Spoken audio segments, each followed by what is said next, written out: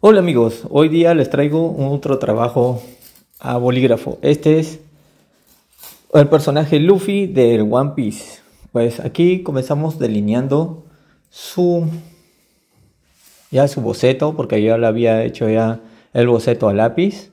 Hace tiempos había hecho este boceto, pero ahora les vengo a enseñar cómo lo hice, ¿no? Y este boceto lo hice a bolígrafos. Aquí estoy delineando las partes que van a ir con rojo y las partes que van a ir con el color negro, ¿ya? Aquí voy ya borrando el boceto, ya después de haber delineado con el bolígrafo. Y aquí vamos a sombrear ya con el bolígrafo negro. Le vamos a dar la textura, el volumen al dibujo, ¿no? En ese tiempo yo no tenía mucha experiencia, recién comenzaba con el bolígrafo a dibujar, pero estoy teniendo esa técnica desde ese tiempo hasta ahora. Ya le voy dando esa técnica al bolígrafo, ¿no? Aquí voy delineando, ya como no tenía un delineador bolígrafo negro, lo hice con un plumón tinta líquida, ¿no? Que le dicen Five Pen aquí en Perú, y comencé a hacerle ese delineado con ese plumón Five Pen, ¿no? Bueno, aquí seguí ya dándole el delineado más profundo al dibujo, ¿ya? Aquí no tenía un orden de dibujar, de pintar. Comenzaba por un lado y terminaba por el otro, así, ¿no? Así que les voy a indicar cómo voy haciéndolo, ¿no? Aquí con el cabello comencé a darle textura, ya, a darle volumen. Ya comencé por las puntas a darle fuerza, ya, con el mismo Five Pen. Y a darle un poco de textura, darle volumen, darle rayitos ahí, como para que se parezca al pelo original, ¿no? Pero con rayitas, ¿no? Para hacerlo más original el cabello, más bien, ¿no? Y le vamos dando esa textura, ya le hacemos rayitas al cabello, ya solamente con el plumón o con el Five Pen, para que se vea como un cabello verdadero, ¿no? Ya en ese tiempo se hacía así. Claro que en el dibujo se veía todo oscuro, ¿no? Así que con el bolígrafo Five Pen le comencé a dar esa textura. Con el lapicero o bolígrafo negro le fui a dar más volumen, o sea, sentarlo más oscuro, ¿no? Porque se veía muy claro. Así que no le di muy fuerte, sino para que se vea más oscurito y que tape esos huecos, ¿no? Del cabello. En ese tiempo yo recién estaba haciendo con bolígrafo los dibujos, ¿ya? Esa técnica lo tenía, pero comenzaba recién haciéndolo, ¿no? Y así les voy a indicar cómo lo hice este dibujo de One Piece Luffy, ¿no? Aquí le fui dando más textura, más fuerza, porque no me convencía, así que le fui dando otra capa más del bolígrafo, ¿no? De bolígrafo negro. Y quise tapar todo, ¿no? En ese tiempo ustedes saben, ya recién comenzaba, ¿no? No se olviden de apoyarme, de suscribirse, de darle un buen like a este dibujo, para que más puedan ver este arte que estoy haciendo, ¿no? Con bolígrafos. Le hago a lápiz también, pero con bolígrafos más me defiendo. Con colores también, pero no saco a colores hasta ahorita. Pero con bolígrafo le estoy haciendo los dibujos de ahora, ¿no? Si ustedes ven la comparación de mis dibujos de los anteriores a ahora, cómo he crecido dibujando, ¿no? Y eso me llena de orgullo. Sé que estoy por un buen camino. Aquí para el sombrero le estoy haciendo con el bolígrafo verde, porque era su sombrero color amarillo, pero en ese instante yo no tenía ese bolígrafo amarillo, así que lo hice con el bolígrafo verde. Y le fui dando la primera capa, ¿ya?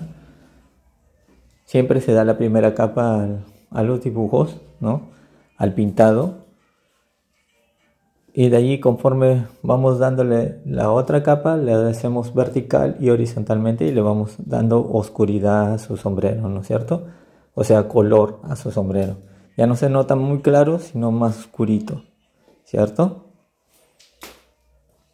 Solo quería enseñarles cómo voy a pintar así.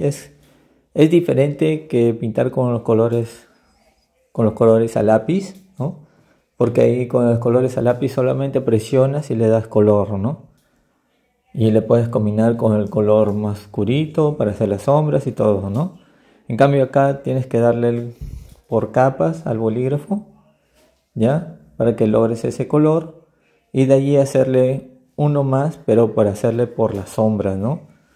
Dejarlo más oscurito para darle esa sombra al sombrero, ¿no? Por ejemplo aquí le voy dando más fuerza, ¿ven? Alrededor y se va asentando la sombra, ¿no? En su sombrero. No sé si ustedes lo ven. Aquí le pasé un poco más de negrito como para darle más fuerza, ¿no? Y darle más sombras al sombrero, ¿no? Ya que con el verde no lograba ese efecto. Así que le pasé, en ese tiempo le pasaba negro, ¿no? Pues ahora tengo más bolígrafos y le doy más fuerza a los dibujos, ¿no? Le doy más textura.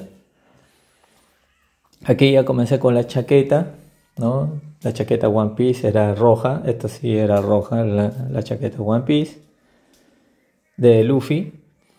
Y comencé haciéndole, ¿no? La primera capa, ¿no? La primera capa le comencé dándole, ¿no? Por toda su chaquetita, le fui dando, ¿ya? Y de aquí ya, como lo vi, la chaqueta, ¿no? La dejé un rato y comencé haciéndole las sombras que me había olvidado en su rostro, ¿no? Aquí tampoco no tenía el bolígrafo color naranja o color rosado, no lo tenía, no quería malograr, así que lo quise hacer las sombras solamente con el bolígrafo negro, ¿no? E hice esas sombras en todo su rostro, en la parte del rostro y en la parte del cuello, conforme lo están viendo ahorita, ¿no? Las orejas también lo llené de las sombras, color negro. Aquí ustedes están notando, miren cómo lo voy haciendo. Y aquí le voy dando la profundidad, no muy fuerte, le di muy suave en ese tiempo. Le daba muy suave al bolígrafo para hacer las sombras. Aquí rellené un poco con el bolígrafo azul, que era su polo por interior, ¿no? Adentro de su chaqueta. Le fui dando más profundidad, más color. Aquí le vamos a dar ya la segunda capa por toda su chaqueta para darle más color. Ustedes fíjense, ya le estamos dando más volumen, ¿no? A su chaquetita.